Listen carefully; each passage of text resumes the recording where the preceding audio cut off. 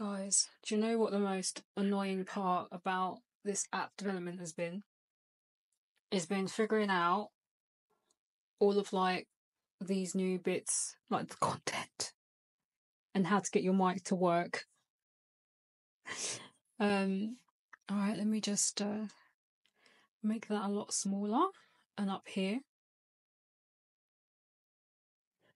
Right, so today I'm just gonna go through, let me just turn that down, I can hear myself. Hopefully this works, because if I have to record it again, it's going to be a no-show. Right. So I'm just going to go through the website build and just show you the file structure. That's all I'm really going to show you today, unless someone wants like a full demo. So I'm going to just quickly hop to the very, very beautiful... Oh, look, I've got something again.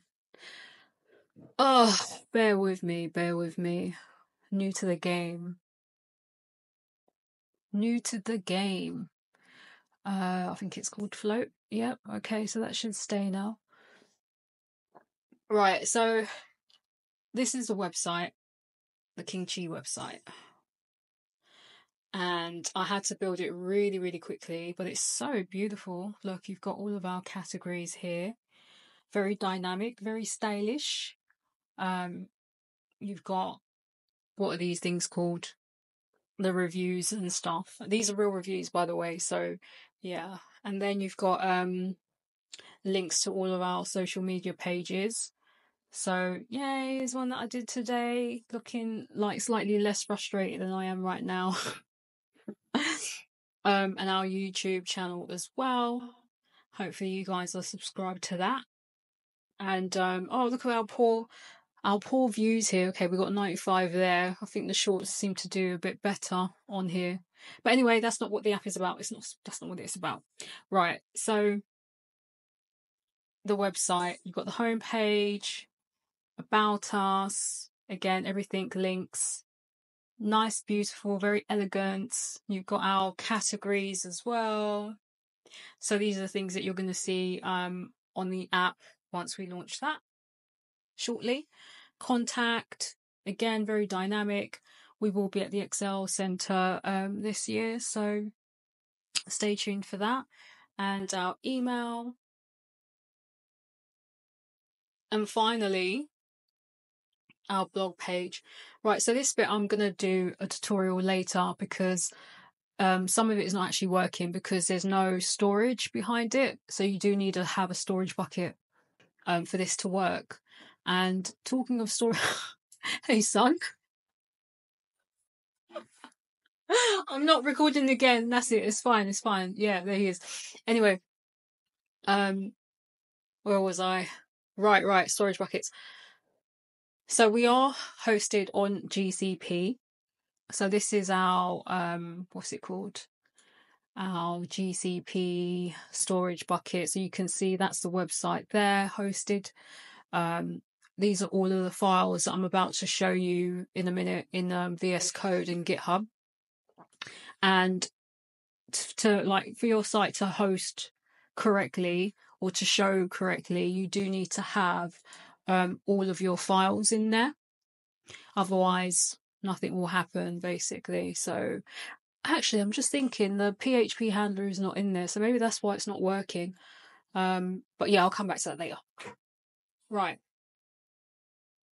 So GCP Cloud, HTML, CSS website, and then here is the code. So my friend said that he wanted to see my files. Right, so I'm going to start with alright, we won't go to Docker ignore. That's another long subject, and there's people on the internet that can tell you about that more eloquently than I can. But you can see here the main pages. So this is all of the format of HTML, basically. So this is the structure of those pages. So they do look quite similar, but obviously like here you can see the blurb of the blog. It's like got the content of what I'm saying and stuff like that. Again, not a professional content person because I don't even have a proper light. Yeah, The first time I deployed the website, I used Cloud Run, which is a GCP service, and Cloud Build, so that's like a pipeline for CI/CD, so continuous integration, continuous deployment. Cloud Build is a lot of fun. I like it a lot, and you can push up to like 200 builds for free in Google Cloud, which is a bonus. Compose YAML, I'm going to take that out because I didn't actually need it at all. I just used a simple Docker file to host, to containerize the application, which I needed for Cloud Run. So when you use Cloud Run, you do have to containerize your application, so you need to have a Docker file. But if you're using the bucket, as I showed you here, then you don't need a container. Basically, you can simply just pop all of your images and your files into the bucket, and it will host nicely for you. I think the only configuration that you really have to do is the DNS. So that's connecting your DNS namespace to, www.kingchi. So before, it was just named bucket and whatever file that I wanted to call it, but I wanted to have our own domain there. Yeah, so you don't need to have a Docker file if you're hosting it into a bucket.